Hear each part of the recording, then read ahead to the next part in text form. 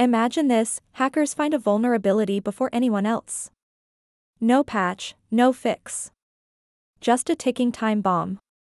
This is a zero-day attack. To truly understand a zero-day attack, you need to know three key terms: zero-day vulnerability, zero-day exploit, and zero-day attack. Let's break it down. A zero-day vulnerability is a flaw in software that even its creator doesn't know exists. No fix, no defense. Just waiting to be discovered by the attacker. The zero-day exploit is the weapon. Hackers create malware or scripts to take advantage of the flaw before anyone can stop them. When attackers unleash the exploit in the wild, it becomes a zero-day attack, hitting organizations before they even realize they're vulnerable. How to identify a zero-day vulnerability? Vulnerability scanning. Hackers scan for weak spots. So should you. Regular scans uncover hidden vulnerabilities before attackers do. Behavioral anomalies. Watch for the unusual.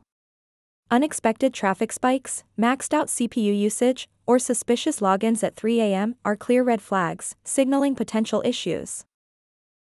Threat intelligence. Security communities share real-time alerts on new exploits. Know what's out there before it finds you. How to protect against zero-day attacks. Patch fast. Install security patches as soon as they're available. Quick patching reduces risk and keeps attackers out. But what if there's no fix yet? That is where virtual patching on Web Application Firewall helps. It acts as a protective shield, blocking attacks even before an official patch is released. A WAF further strengthens security by inspecting and filtering incoming traffic, preventing direct exploitation of vulnerabilities. Zero-day attacks are unpredictable. Your defense shouldn't be. For more insights on website and API security fundamentals, subscribe to our newsletter in the link below.